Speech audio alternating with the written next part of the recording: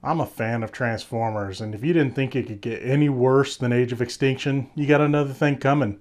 But I'm not going to get mad about it though.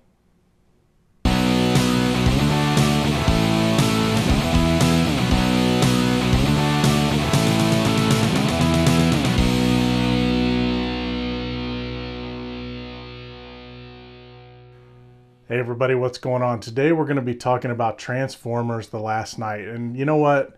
You knew this movie was going to suck. And if it was good, I was going to love to be surprised, but you knew it was going to suck and I didn't even feel like writing a review for it. So here's what I'm going to do. I'm going to talk about this movie as a movie, and I'm going to talk about this movie as a fan. First things first, a movie called Transformers should really have a lot of Transformers in it, especially by a fifth movie. But honestly, about three-fourths of this movie is about the human characters. If there was interesting robots and interesting humans, this might be a okay thing. But then again, it's a Transformers movie, and it should be about Transformers, and the human characters aren't that interesting anyway. So if you're expecting to see a lot of Transformers in your Transformers movie, well, you're not gonna. Any attempts at humor in this movie is just awful. None of the jokes land. I mean, none. It's just, and it tries so hard to be funny. Little quippy one-liners. They have a stupid comic relief character that you think they're going to kill off again. They don't. They make a joke about it, because we all know T.J. Miller got wasted, and even he wasn't that funny in the last movie. And none of the action's any good. You've seen the trailers, you've probably seen the best of the action, and really, you've pretty much seen it all in this series anyway. They haven't offered anything new since, honestly, maybe the first one. Of course, there's a lazy and stupid love story that you're forced to endure the entire movie. There's jokes about it. Oh, Marky Mark, you should have a girlfriend. And then the main girl, oh, you should have a boyfriend. And of course, they're going to get together, and it's just dumb. There's not much more I can say about it. It's just forced and lazy. This movie is boring. So boring. It's so long. It feels so long. And it's just straight up dead boring. Even the action stuff doesn't make it exciting. There's one scene I liked, and I'll talk about it a little bit later. But this movie as a whole, I mean, it's just so much setup, so much exposition, especially from Anthony Hopkins, who, by the way, he tries to be so cool in this and make cool remarks, and I don't even, he even admitted he didn't even understand the movie and didn't know what he was doing when talking about it. And, this movie is just so much setup, so much setup, so much setup, and the payoff is nothing except maybe a tease for the next movie. And oh yeah, we'll get to that too. I'll talk about that later. Yeah, this movie honestly is there to set up one movie, or set up two different movies. One is the next movie, which is the Bumblebee movie, and the next one we'll talk about in a bit. Let's talk a little bit about characters. Characters are introduced in this and almost forgotten for the rest of the story. And then they're brought back for important moments. And that's just annoying. That it's like, oh yeah, it's like you almost forget a character's in it. One of the main girls, she's introduced at the first. And oh boy, we're going to talk about her in a second. She's introduced, and then they kind of forget about her for most of the movie, and then she comes back and has one important scene, and yay, she's important to the plot. Marky Mark's character is Marky Mark from the last movie, and the main scientist girl's just yet another main scientist person, and she's important. And we're supposed to care about these characters, and you just don't care. They're uninteresting, they're lazy, they're boring. And once again, this is a movie about Transformers. Can we have some more Transformers, not more boring human characters? Okay, Michael Bay, get this through your head. Look, I'm no SJW or anything, I like beautiful women as much as any heterosexual male does. But I like characters first. I like good characters first. And Mr. Bay, glasses plus model doesn't equal smart. That's all I really need to say. Glasses plus model doesn't equal smart. Another thing, Mr. Bay, I'm curious. Did you see the movie middle school, the worst years of my life, and think, boy, the main girl is really sexy. Especially in this scene here where I mentioned in my review of that movie, they kind of over-sexualized her. And she was, I don't even know how old at the time. The movie was, what, 1-2 years ago? She's 16 now, but in your movie, she's 14. Yet we got her in shirts that show cleavage and things like that, and running scenes, of course, because you love girls running, don't you, Mr. Bay? Mr. Bay, over-sexualizing underage boys and girls, especially girls, is f***ing creepy. You need to stop it. You've got a problem. Hey, one good thing, we finally find out what happened to Sam Witwicky, kinda. We see a picture of him, and I'm wondering if this is a dig from Michael Bay. I don't know if they had a falling out. I don't know if that's why he wasn't in the fourth movie. I don't know. I never heard anything about that. But we see a picture of him, and he looks like he went bonkers. And, you know, given the problems that Shia LaBeouf has had in real life, makes me wonder if that was kind of a middle finger from Bay to him. Maybe. I'm willing to bet the answer is yes. This movie steals plot devices from movies like Thor, the science equals magic thing, and Suicide Squad. The Decepticons are introduced, you know, one character by one character with their names flashing up on the screen. We get little intro things. There's nothing original here. It just takes stuff from other things, and honestly, he doesn't do it even as well as Suicide Squad did, and that movie wasn't that great. The plot is a f***ing stupid mess. And lastly, just about it being a movie, there is no way in hell that the Transformers could have hidden on Earth that long and not been known. And now we're going to talk about this movie as a fan. I am a big fan of Transformers. I grew up with them. I watched the cartoons. I love the 80s movie, had the toys. And look, I know that that cartoon was created to sell toys, you know what? But at least they still had decent plots. And for the most part, they introduced new characters for good reasons, other than to just sell toys. They gave them mostly good purposes for being there, except those stupid headmasters. Those things were dumb. But anyway, you know, as a fan, I'm not going to get mad. I'm tired of getting mad at these movies, and I'm just not going to get mad anymore. For fans of Megatron and Optimus Prime and some of the others, you know, they're not in the movie that much. In a movie called Transformers, you know, Optimus Prime is seen a couple times before the last act. That's it.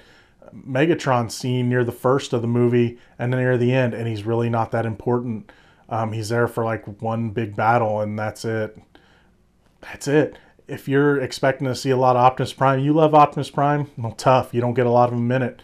And, you know, the whole thing, you've seen the commercials, you know, you see him fighting Bumblebee in the commercials. The whole thing about him being the villain, what a waste. He's a villain for like 10 minutes. And then all of a sudden it's like, oh, forgive me, I'm Prime. You know, snap out of it, Prime, okay. You know, it's just really dumb, and the plot's really stupid. The reason he's the villain, the reason he turns good again. You're talking about, like I said, him as a villain's like 10 minutes, and then he's there for the last act, and all of a sudden he's so important at the end, even though you barely saw him in the whole movie. Honestly, the main focus is Bumblebee, which honestly I didn't have a problem with.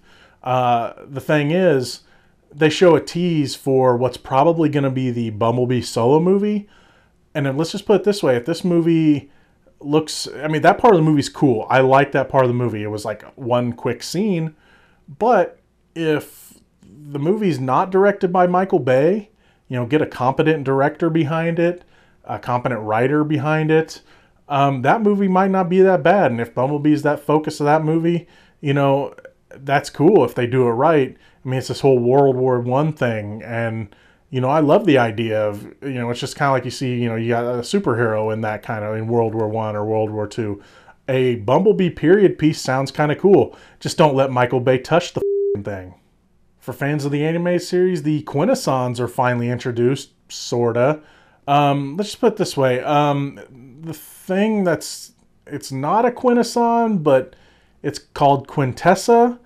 Quintessa was not a character in Transformers. Quintessa was the, I think it's like the group of planets that the Quintessons are on. We don't get the face changey thing. It looks, you know, it's like a girl Transformer, basically. Think of that AI character from Halo in a way. but with like a weird lower body. That's about what it is. It's kind of generic. And, you know, it's not a very good villain, really. There's no real good villains in this, except maybe Megatron, who's in it for 10 minutes. You know, but yeah, so technically we got the Quintessons. Kind of sucked, but not going to get mad about it, though. Fans of Dinobots, don't rejoice. Grimlock's in this movie for like 5 minutes. And guess what? He's a big dumb puppy now. Yeah. Big dumb puppy. Don't, you know, put that car down, Grimlock. But yeah, he's a big dumb dog now. And he's in it for less than 5 minutes. So I thought they did Dinobots bad the last time. But I'm not going to get mad about it, though.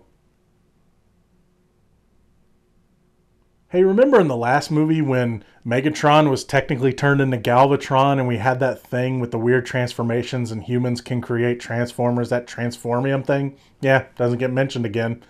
Honestly, not a bad thing. I kind of would have liked them to explain the whole Galvatron thing. But the Transformium being gone, that's not terrible. Not saying it improved the movie, but it not being there is okay with me. Guess who's the last knight? Nope, not him. Nope, not him. Nope, not him.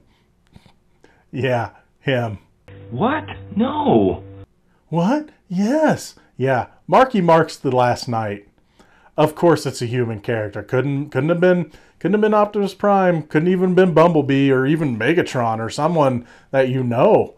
No, had to be the human character, because what I want out of my Transformers movies is human characters being the important focus of them. But I'm not going to get mad about it. So finally, after 5 movies, they introduced one of my favorite characters, Hot Rod. And of course they f***ed it up. You know what?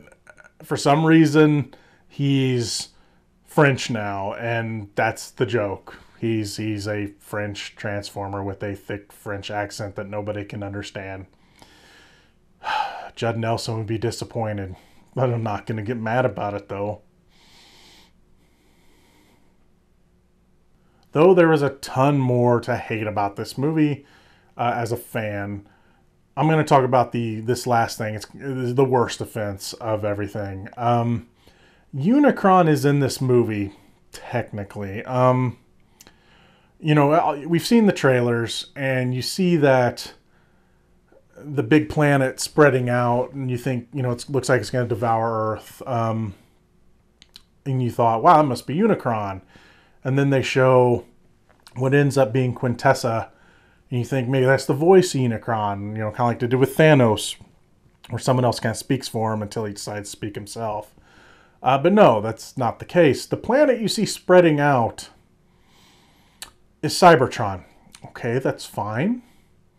Okay, Cybertron, I thought maybe they were going to turn Cybertron into Unicron, but oh no. It gets worse than that. And as a fan, you know, okay, look. Orson Welles is dead. Okay, I understand you can't get Orson Welles to voice a new Unicron because he's gone. Fine, I thought maybe that's why they're doing the voice. And of course, like I said, it did not end up being Unicron. You know what's Unicron in this movie? You really want to know? Earth is Unicron. Earth is Unicron. Michael Bay, you f***ing piece of shit.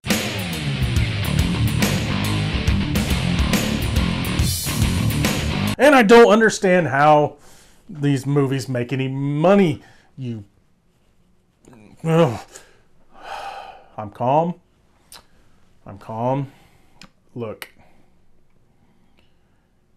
First of all, having Earth as Unicron is stupid. There's no way it could make sense. See, the main plot of this movie, Cybertron needs to destroy Unicron to steal his power so they can survive, okay? But it destroys Earth, technically destroying Unicron. And yes, Unicron is there because there's horns coming out of the planet, and that kind of makes sense in a stupid way. But, okay, Unicron I said was technically in this movie? Yeah. You know how the trailers for this movie keep saying it's like the last chapter or whatever, the final battle or whatever they're saying? Yeah, it's not. There's going to be another movie, and I'm not just talking about the Bumblebee movie. I'm talking about whatever this stupid franchise is going to do next. I don't get it. I don't understand what you're doing. I didn't think it could get any dumber. I thought that part 4, I was like, man, there's no way they could top the stupidity of this movie. You know, part 3 was the only one that got the Transformers mostly right. And that was it. The rest of the movies hasn't hardly gotten anything good and anything right. So Unicron is Earth. How are you going to destroy Unicron? Or is Unicron going to be a good guy Transformer? That makes no sense. None of it makes any sense unless they do something stupid. I'm going to predict this now. You know how Transformers in these movies can move their essence somehow or steal essence from other things and turn themselves into them? Like, you know, kind of how Bumblebee becomes a newer Camaro every movie somehow. Or Optimus Prime in the third one or the fourth one turns from a crappy semi to a good semi again. Had to have those flames again. I have a feeling that Unicron is going to do that somehow to Cybertron. I guess that makes sense, but Cybertron still have to be destroyed, which, of course, the whole thing is, well, we're home now, says Optimus Prime. You know, we get to call Earth home. Well, you're definitely going to have to call Earth home, because I'm calling it. That's probably what the next movie is going to be. It's going to be Unicron becomes Cybertron and basically tries to do the same thing, tries to just destroy Earth. That's all I can really see. It really makes no sense, and especially as a fan, it's stupid. But I think that's what they're going to do. Hooray, that's dumb. Look, that's about all I'm going to say. I mean, I knew this movie was going to suck, and it did. I didn't know how much it was going to suck. And, you know, I joke about being mad. They're just dumb now. As a fan, they still have never topped the 80s movie. The movie still holds up. I watched it not too long ago. I mean, yes, there's little bitty mistakes here and there. Yes, some of it's goofy, but it's based on the cartoon and the cartoon characters. But still, that movie is got adult themes. It's got kids themes. It's got a little bit of something for everybody. It's still a great movie. It has great characters. Even, I mean, they destroy most of your older characters to introduce new ones. And yes, I know that's to introduce new toys, but at least they made them cool characters. Hot Rod is still one of the coolest characters ever. And of course they effed him up in this movie. You know, man, I don't want to get mad about it anymore. I just can't. These movies are the same thing every time. They got stupid plots. They ruin great characters. I had no hope for this movie, and other than it was worse than I thought it was going to be, that's all I can really say about it. Of course, people are going to go see it because some people, for some reason, enjoy the stupidity. You know, there's a difference between a popcorn movie and a burnt popcorn movie. And honestly, you know, there ain't nothing but black kernels, you know, in your popcorn for this one. You know, this one's just not even fun. The jokes don't work. The characters are stupid or underused. Other than the little bit of Bumblebee stuff promoting another movie, there's really not much here. The human characters are useless. Optimus Prime is barely used. Megatron definitely barely used. Anything you like, especially as a fan, it's not there. And there's no point. There's no point anymore to watching these. I was talking with some buddies the other day. Honestly, if I didn't do this as a job, which by the third one I would have quit after the second one. I just would not have watched them. And then if someone saw it and said, you know, they really turned it around, then I would check it out. But I would have gave up after the second one. I probably would have watched the third one because I heard it was good. But I had seen it, and like I said, I like the robots in it. It doesn't save it. But these movies continually get dumber. They're insulting. They do creepy stuff, like I said, like sexualizing an underage girl. It's just, You know, Michael Bay is capable of making decent movies. That 13 Soldiers of Benghazi movie, I can't remember exactly what it was called. Bad Boys is okay. The Rock is great. But he's just gotten lazy. And whereas I mean, some of these movies have okay visuals, they don't improve. You don't improve your characters. It's not an improvement. And like I said, if this wasn't my job, if this wasn't something I love doing, I wouldn't watch them anymore. If I did not do this, I would not watch these movies anymore because they're just not worth it. Again, just watch the 84 version. You know, it has some adult themes, it has kids themes, kids humor, adult humor. It just has a little something for everybody. It has great characters, and yes, they killed off a bunch of characters to bring new characters in just so they could sell toys. But at least they brought us some cool characters, some fun characters to enjoy that you'd want to buy those toys. The characters in this new movie suck. And, you know, this movie to this day, I'm not too ashamed to admit, this is the 84 Transformers was the first movie that I ever cried at. I was like 6 or 7 when that movie happened. And man, I bawled my eyes out when Optimus Prime died. I was shocked when the other Autobots died at the beginning, but then they killed Optimus Prime. It's like, whoa. You know, I bawled my little eyes out that day. And now I love that movie because I get the theme. I mean, yeah, they brought him back in the cartoon, but that moment when you see him die for the first time, you don't think it's going to happen because, man, he's Optimus Prime. He's the shit, you know, and then he dies. And then, of course, you know, Hot Rod gets to become Rodimus and become the new leader, at least for a while. And then they have a theme in the cartoon where he doesn't feel he can live up to Optimus Prime, and really he can't. So, you know, they find a way to bring Optimus back. That's a great story. These movies just don't have any of that. So yeah, if you're going to do anything, find a copy of the 84 version. It's still amazing. That's enough for today. As always, thank you so much for watching. What do you think of these movies, and what did you think of Transformers The Last Night? Do you like these movies? Do you hate these movies? Feel free to comment on it down in the section below. But remember, it's only just one guy's opinion. I'm Gino Reynolds from The Real Gino. Transform and roll out.